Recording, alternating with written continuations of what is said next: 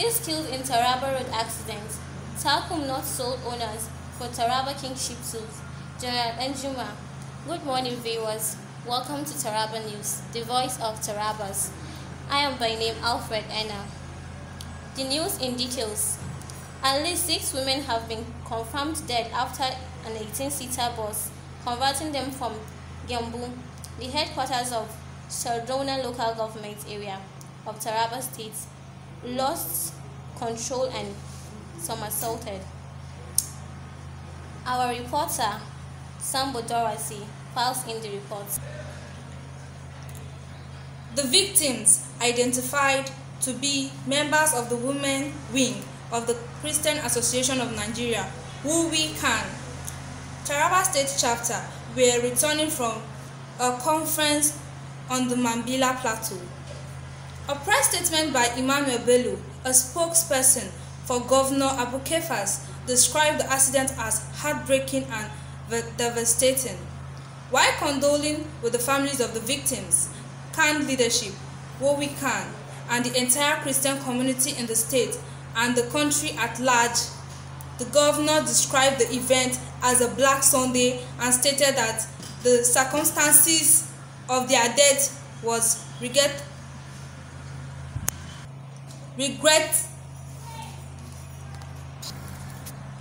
tragic. The governor pledged his administration continuous commitment to safer roads, especially within areas that pose great threats to lives, and has directed that local government chairman maintain existing roads with proper traffic controls, signal, and basic repairs. The statement added that he would work to minimize the sad occurrences of road mishap occasioned by roads in the state. Sambo Dorothy reporting Taraba News. Former Minister of Defense Theophilus Enjuma, he has said the Takum Ethnic Group does not have the sole ownership of the traditional tool of Takum in the Takum local government area of Taraba State.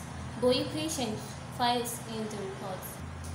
Mr. Danjuma, a retired Nigerian Army General, stated this on Saturday at the installation of the new chief of Takum, Sophia Boshi, in Takum State.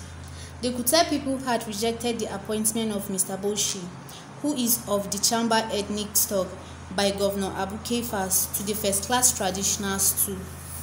Overlay clever closed logo, the Takum are claiming exclusively rights to the stool, and the ruling of houses of the group filed as case at the State High Court in Jalingo, challenging the appointment. However, the case was dismissed by the court for lack of substances. Mr. Danjuma said the Kuteb were not original members of the royal family and accused the people of inventing a new history for Takum. Those protesting against the appointment of the new chief of Takum were never born in Takum and were the same people that are saying Takum town belongs to them only, the former army chief said. Mr. Danjuma said when he was young, the Kuteb were referred to as people of the hills. He commended Governor Kefas for doing what his predecessor could not do for over 27 years. I was to congratulate and salute Governor Abu Kefas for breaking the jinx. We sincerely thank him.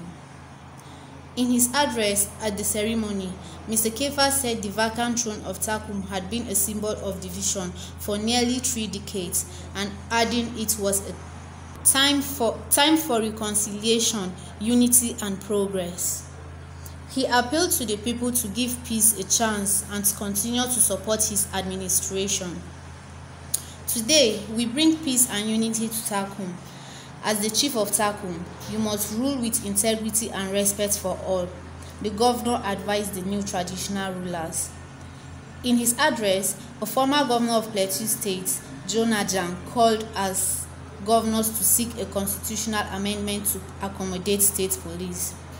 He said in the face of current security challenges, each state needs its police.